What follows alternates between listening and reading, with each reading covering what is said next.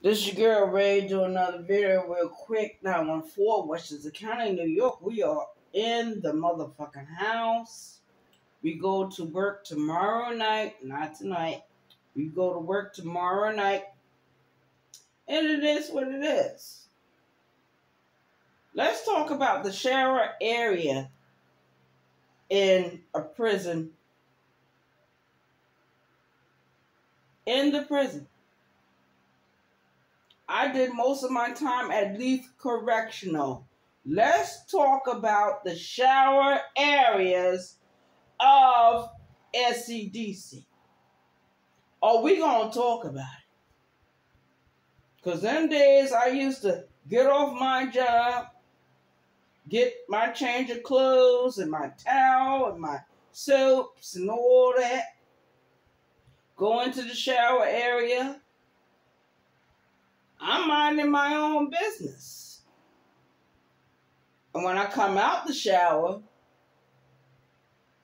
because when I come out, I usually come out, even though I have my clothes there, I put them in a plastic bag, whatever. When I come out the shower, I got a towel wrapped around my waist. It ain't no wrapping the towel around your breasts. The towel is wrapped around your fucking waist. You are walking around like you are a dude on a basketball court. That's how we used to do shit. There used to be a lot of fights in the bathroom area. Not on the day room floor too much. Not in the cells. Not the top cell, not the bottom cells. But a lot of the confrontations used to happen right in the fucking bathroom area. I remember those arguments that those women used to have with each other. They used to fight over the microwave. They used to fight over the washer and the dryer. They used to fight about which, shower stalls you used. Yes, they did. Yes, they did. And I remember all that. Now, if you had a girlfriend in prison, let's say she was overly aggressive. She usually came with a strap on. Usually those women came with strap-ons. Because at the prison I was at, they used to make the dentures. They used to make the false teeth. So they knew how to shape those materials into becoming dildos. Oh, yes. I remember. I remember like it was yesterday. I was in my 20s then. I'm close to 50 now. I'm 49 years old. I will be 50 in a few more weeks. I'm going to tell the whole truth. Nothing but the truth. What happens in prison. Especially when you be on these compounds. A lot of bitches used to walk around with shanks. Oh, yes. Yes. A lot of these bitches used to walk around and, do what they do. Because we all did it. We go under the gazebo, find the girlfriend ain't doing right, we slap the shit out of her. Slap the fire out of her fucking face. And everybody grabs their face. How many times I had to go through all that? How many times?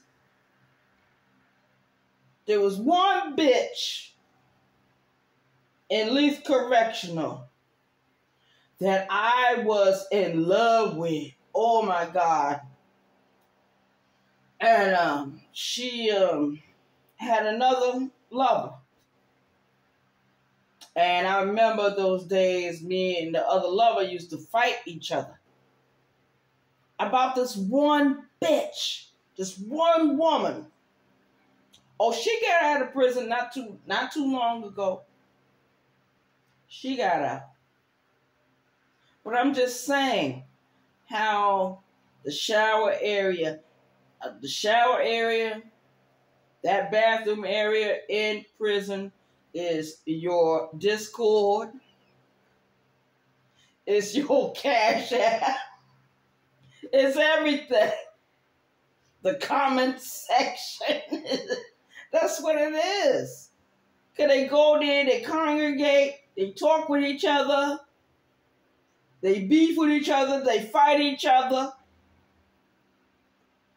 and it's all over. But my thing is when you get that black box over your hand, you can't even stand to your full height.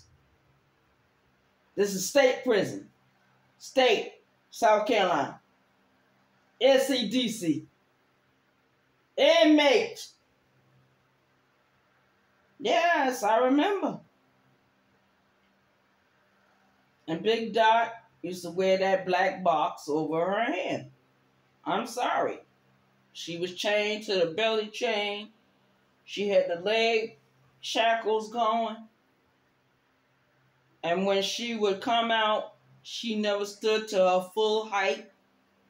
Big Dot was truly big. She was humongous. And she used to call me Diana Ross. Because I used to have a lot of hair back in those days. Oh my goodness. Ooh, I was young. And I went through a lot of shit in prison. I didn't make it out on my own. I had girlfriends. Just like how we be on YouTube and we talk to each other every now and then. I had girlfriends. And they would send me kites or they would put money on my books. Every time my family came to visit with me, they was in the visitation room. Every time I went to the church area in the prison, they was there. Every time I went to the cafeteria, I used to sit by myself unless my girlfriend was with me. And a lot of women didn't want to be around me because I was somebody that I'm short. I'm like 5 feet. 100 and something pounds. I was like 100 pounds then. I was overweight then. And I used to sit there and eat my meals, enjoy my food. And then when I would get up, the other women would approach me. Yo, Ray, what the fuck is good? And we would get in fights, get in arguments. It wasn't sweet in prison. Because a lot of times these women, they will pretend to be your girlfriend and they will rape you. Don't let a woman tie you up. When you go to prison, do not let a woman tie you up. Because they're going to kill you. Not on purpose, just by mistake. It happens. I'm talking about my prison experience. I'm talking about what really goes on in the penitentiary. But in the later years, they trying to stop all sexual communication with these women. You cannot stop women from having sex. You cannot stop us. We go in, that's what the shower area is about. You go in there, you're taking a shower, the woman comes in, you're hugging, you're kissing, next thing you know, you're having full-fledged out sex. You get out the shower. You go to your cell. You tell the roommate, look, I'm getting to have a guest. And the woman comes in and the roommate walks out. Now, what happens when the roommate walks out is nobody's business. But I'm going to say, any woman I dated in prison, I remember their names. I remember their faces. I remember their smells. I remember all that. How their skin felt. And I was always gentle with the women. Gentle and soft and talk to them and read books with them and, cook meals and, have birthday parties. Child, that's when my freakiness came out. I learned I was a freak. But I didn't release it again until I was in my 40s. I became like 46 years old, 45, and I started doing all that sexual stuff. I used to rent out motel rooms, hotel rooms, just to have orgies. And a lot of times, me and my girlfriend be on the bed looking at everybody else fucking each other. That's why I talk about the sex magic. A lot of people say, well, Ray, that's very demented. It's very demented. It is what it is. 914 Westchester County, New York. We are in the motherfucking house. And we're going to be here for a little bit. I'm getting tired. I'm getting sleepy. I already cooked my dinner. I already took, what other avenues I need to take. I'm good. The house is clean. Body is clean. Clothes are clean. Everything is done.